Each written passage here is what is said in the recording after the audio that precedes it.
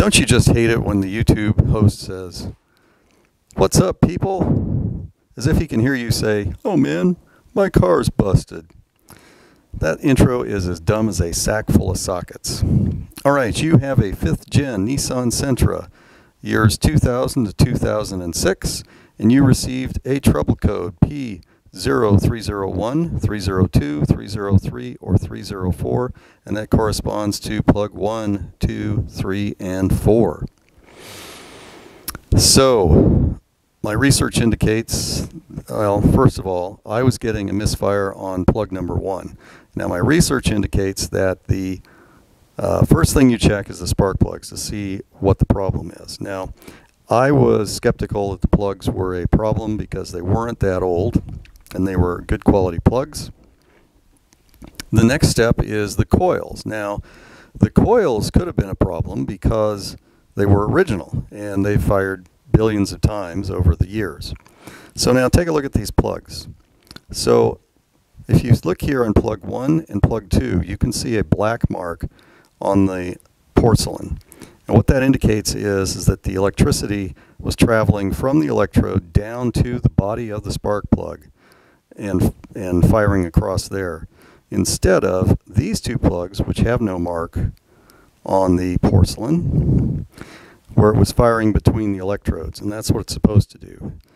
Incidentally, these two plugs were hard to get out, which is surprising because I always use a anti-seize lubricant on plugs before I install them, and you should too.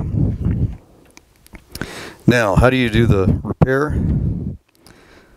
First is you take this bolt off. You can use a Phillips or a socket. I prefer a socket because you will not strip out the head of the bolt. Then you disconnect this electrical. You just press down on this little tab here. That comes off, and this is your coil, and your coil comes out.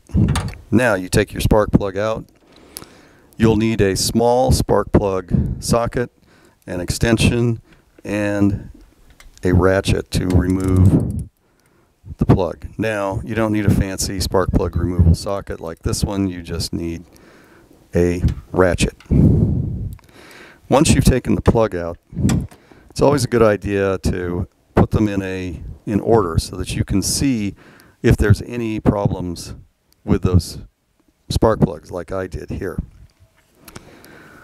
Next, what I do is I clean the threads. Now, my thread cleaning tool will not fit down in this tight space. So what I did was I took a tap and I glued it to a socket, and I have a small handle here. And the reason I have a small handle is I want to very gently turn this handle, just gently, to clean those threads. You don't want to start new threads, and you can easily do that with a tap. If you start new threads, you're going to end up with a lot more problems than you started with. So you gently clean those threads. So I replaced all 4 of these. Now once you've got the plug in, yes, and the plugs, they have a torque value of 14 to 22 foot-pounds. This is not a high-performance vehicle, so I usually torque to the mid-range on that. And then you put this back in, the coil back in. You put the bolt in. And there is a torque value for this. And that torque value is 33 to 44 inch-pounds. It's inch-pounds, not foot-pounds. So here we go. We're going to tighten this thing down. Now, I prefer a deflecting beam torque wrench for small fasteners because they never go out of adjustment unless they're physically damaged. So we want 33 to 44. I'm going to go 40. That's 40 inch-pounds.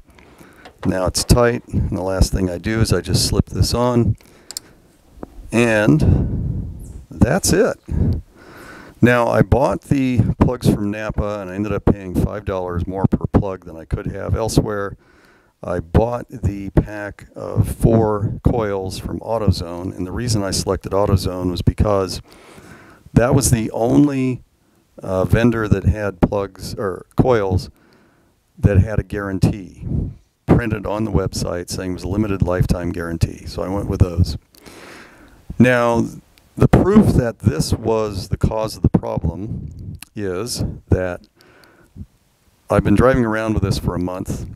No codes have been thrown, and actually my car idles a whole lot better than it did before. So previously, when I would reach a stop sign or a stoplight, be waiting at a light, the engine would have a little,